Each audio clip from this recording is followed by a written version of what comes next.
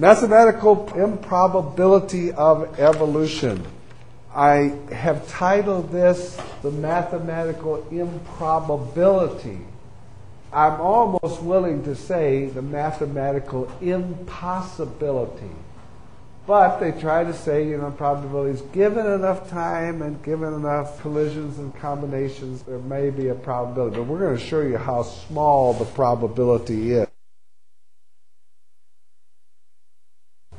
Why is the study of mathematical improbabilities important?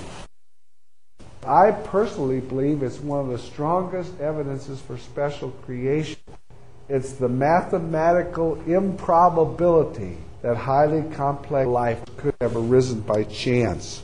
Random processes generate disorder rather than order, and confusion instead of information.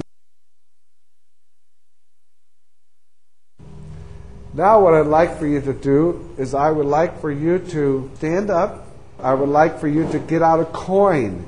What I would like for you to do is be honest with me now. I would like for you to flip the coin and put it on your hand. Those of you who have heads, remain standing. Those of you who have tails, be seated. What was the probability of you flipping a head? 1 out of what? 2. With 10 people in this room, approximately 5 should be standing. Okay, let's do it again this time. Flip it up. Everybody who is sitting down should stay sitting down. So the probability, if we'd had 8, the probability of those remaining after 2 flips would be 2. Okay, there have to be 2 standing right now. Flip again. Don't look at it. Do this. You got heads? Okay. Did you see? Now that's amazing in this small sample how accurate. But what I'm saying is there is mathematical probability, and it's a very exact thing. 1 out of 2, your probability is if you flip heads, chance of flipping 2 heads in a row is 1 out of 4. Your chance of flipping 10 heads in a row is 1 out of 2 times 2 times 2 times 2 times 2, 10 times. 1 and 2 to the 10, or 1 in 1,024. So I'd be plenty safe to say, okay, if you'll get me $1 for the chance, and if you flip 10 heads in a row, you'll win $5. Well, I'd make all kinds of money because the chance of you doing this is 1 out of 1,000. I'm not a gambler, but we're going to show you why you shouldn't gamble. But even in, is it Yahtzee, the game with dice? What's the probability of rolling a 6? 1 out of 6. What's the probability of getting 2 6s in a row? 1 out of 6 times 6, 1 out of 36. The probability of flipping 5 6s in a row, which I think they call Yahtzee, is 1 in 6 times 6 times 6 times 6 times 6. There was 1 in 5 6s, which would be 1 in 7,776.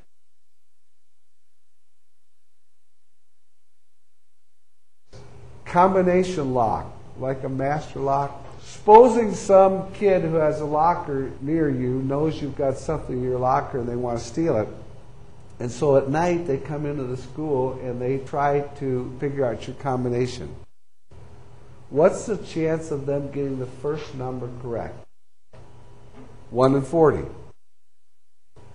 What's the chance of them getting the first 2 numbers correct? Probably the first one number is 1 out of 40. The problem of getting the second one is 1 out of 40. So it's 1 out of 40 times 40. What's the chance of them getting all 3 numbers correctly? Well, that chance is 1 in 40 times 40 times 40, or 1 in 64,000. If you did that 1 a minute, it would take him 44 days to reach that number. Well, by that time, hopefully, you'll be back in school and see him doing it, or maybe the campus security would get him at night, or something like that. So there's a very slim chance of somebody getting your combination right without a whole lot of tries. What about your telephone number? Supposing some baby in a faraway town starts punching number, takes the cradle off the hook, puts it in the ear, and starts punching number. What's the chance of them getting your telephone number correct? Well, what's the chance of them getting the first number right? Well, it's really, I'm going to say here 1 in 10, but it's really 1 out of 12 in reality because they could hit the star or the pound sign. But let's say they know enough about numbers. So what's the chance of them, if they know a number, of hitting the first number right? Chance of getting the first digit right? 1 out of 10. Okay, what's the chance of getting the second digit right? 1 out of 10. So the chance of them getting your telephone number correctly is 1 in 10 to the 10th. What 1 in 10 to the 10th means 1 in 10 times 10 times 10 times 10 times 10 times 10 times 10. Somebody help me count. Is that 7 times 10 times 10 times 10? Or 1 in a 1 followed by 10 zeros. So you can feel very safe that nobody's going to wake you up in the middle of the night just by dialing the telephone number by chance. Mathematical probabilities are exact. They're mathematically determined. People know what they're doing. The chance of winning the California lottery used to be, and I calculated out, it turned out exactly what they said, 1 in 18,009,640. That's what it used to be. Now it's even harder yet. They've got it so it's even a lower probability, but they've got some intermediate prizes to kind of keep people hooked. The lottery, that type of thing, is just, it's a tax on the poor is what it is. Poor people fall for that, but they're always geared so that, you know, only a certain percentage of the money that goes in comes out. So your chances are so small of winning. On the example I gave you last about the chance of a child dialing your telephone number correctly, to give you a feel for what 1 in 10 billion is, if a child was able to dial a number 1 time a minute, 10 hours a day, 1 time a minute, it would take 50,000 years. Let's give you another example just to give you some understanding of probabilities. If you had these flashcards arranged any order. Now I have in mind a predetermined telephone number that these flashcards represent. What's the chance of you getting, I got numbers here 0 to 9. What's the chance of them getting the first digit right? 1 in 10. That card's removed now, so what's the chance of them getting the second? 1 in 9.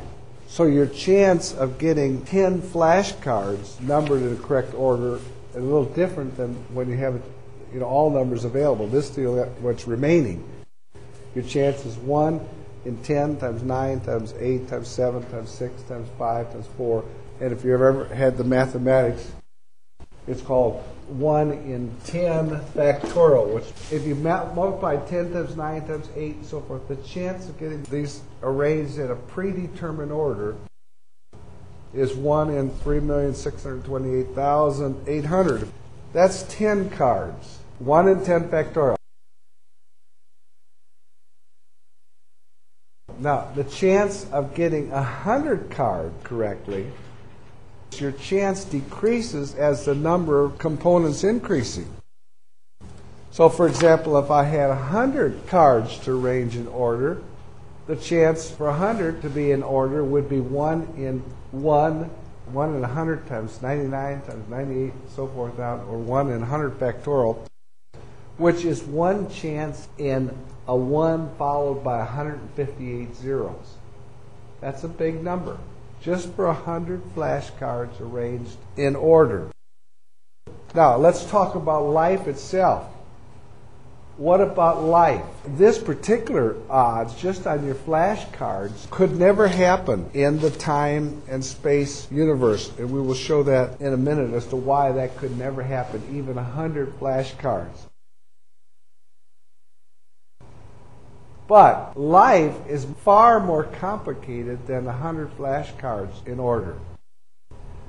The mathematical probability of a protein, the simplest protein arranging themselves in order, is 1 in a 1 followed by 450 zeros.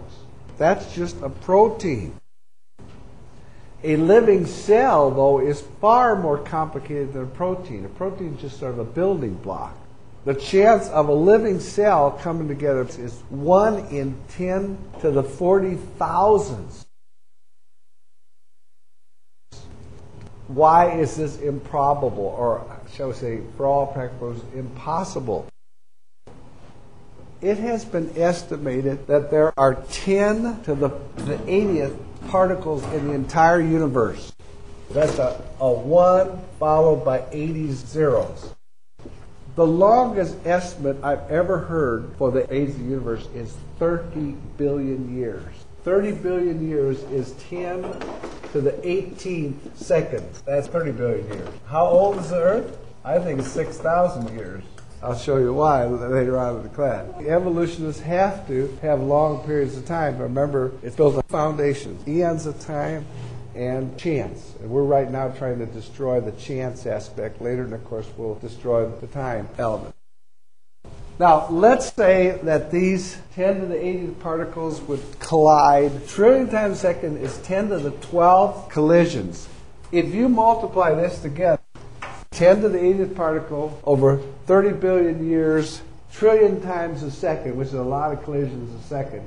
So anything with a probability of less than 1 to the 10 to the 110th power is impossible, so I say, to occur, even if the universe was 30 billion years old and if you had a trillion collisions a second. So that's why you couldn't even arrange the flashcards if you were doing that. That's the chance of arranging that in orders, I mentioned, was 1 in 10 to the 158th. A protein molecule, 1 to 10 to the 450th. And this is all that could happen. Now let's try to break this down into things that are mathematically not so difficult to understand. Let's take this, the probability of life forming by chance. It's more likely to take a box full of wire and plastic and parts, shake it for 1 billion years, and form a computer. That's more likely than for life to occur by chance. The probability of life forming by chance is less than a tornado passing through a junkyard and forming a Boeing 747. The probability of life forming by chance is less than billions of blind men. Actually, the calculation was 10 to the 50th blind men simultaneously solving Rubik's Cubes. First of all, have you ever worked in Rubik's Cube? I can't do it with my eyes open. Now, what's the chance of 10 of us in this room with our eyes open coming to the solution just at the same time?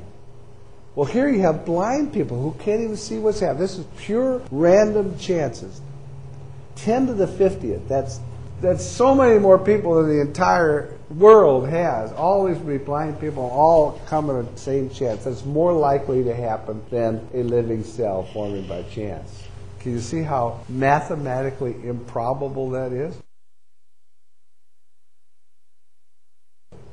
Life forming by chance is far less than an explosion in a print shop producing a dictionary.